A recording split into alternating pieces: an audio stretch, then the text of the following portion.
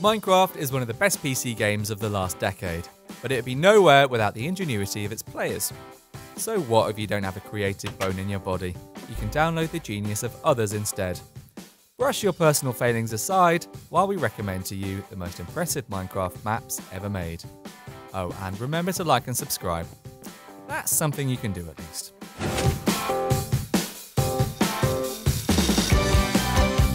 It's Newton versus Darwin in a fight to the death. Your death, to be specific.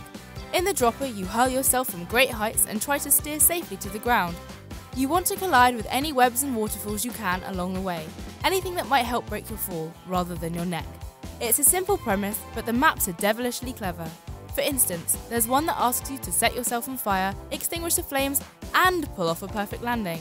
There's a sequel too, where the levels become even more elaborate.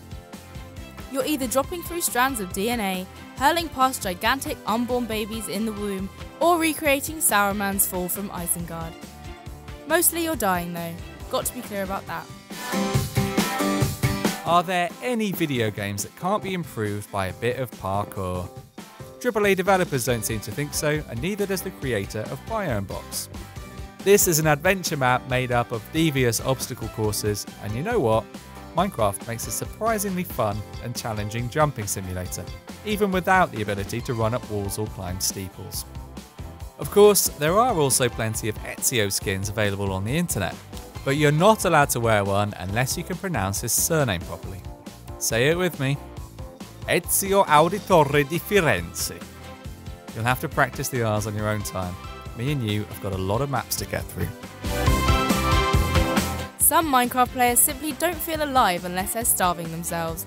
This map makes survival deliciously tricky by encasing all of the land in tiny jars, then lifting them high up into the sky. Don't get me wrong, it's a bit weird to see a bottle of sheep or pigs suspended in mid-air, but there's a haunting stillness to these floating prisons that makes World in a Jar a must-see. Aside from anything else, this is the only way to live in a floating glass box without becoming David Blaine, and I know that's something we all seek to avoid. The thing about Oscar-winning space movie Gravity is that really it should be called Anti-Gravity. That just makes sense, doesn't it? Deadly Orbit is what happens when someone gets the wrong end of the stick. Here's a space-themed survival map set aboard the International Space Station, but with no weightlessness whatsoever. You'll only be floating as far as the jump button will take you. Even so, this is an ambitious build that can be breathtaking to explore. Speaking of breathtaking, I've got some bad news. The creepers have learned to survive without air. But NASA fit these things with escape pods, so should be fine. Wandering is a horror map, and it's utterly haunting from the first few steps. Better. Wandering is utterly haunting from the first few steps. You play as Jack, a 30-year-old man who returns home from a tiring day at work, only to find that someone, or something, has followed him in through the front door. Could we have the creaky door sound effect, please? Good grief. Right, let's move on.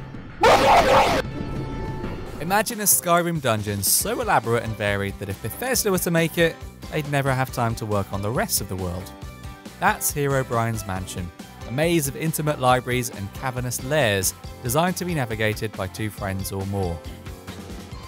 This is the work of a collective called Hypixel, and I want you to remember that name because they're one of the community's most respected teams. The mansion remains their masterpiece, stuffed with secret passages, magic potions, and enemies you've never seen before, not to mention half a dozen bosses. You won't forget them in a hurry.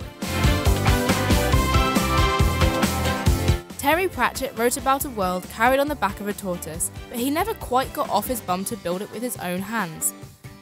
Atropos is a Minecraft map that plants a whole steampunk city on top of a tortoise, and then covers the entire thing with brass pipes and clockwork gears. The level of detail is, frankly, a bit mad. Even the animal's shell is a beautiful mosaic of metal plates, and if you descend into its belly, you'll find more city there. Why waste giant tortoise space when you've got it, I suppose? Death. You're looking forward to it. I'm looking forward to it. It's an essential part of life. There's also the only means of progression in the morbid puzzle map 30 Ways to Die. Here, players are kitted out with specific tools for each level and have to work out how to use them in order to kill themselves. It's really charming stuff, unlike anything else in the Minecraft map catalogue, and the perfect antidote to when you've played too many server minigames. Sweet relief, you might say. Let's take a quick break for existential horror. Okay, we're good. On to the next one. Survival Horror is a self-explanatory map built by Hypixel, who, you got it. If you can remember who the power players are in the Minecraft community, you'll go far. Hypixel must have some sort of fixation with the high-end housing market, because this one also takes place in a mansion. But rather than push you through a dungeon, it asks you to survive 25 waves of ghouls and beasties. You have limited resources to pull from, and to make matters spookier, the mansion's electricity generator has a habit of failing. Not that you're scared of the dark or anything. Me neither. Well, obviously. Diversity is something we can all get behind. As its name suggests, this one doesn't pigeonhole itself into a single map type. Instead, you're looking at a whole host of different games.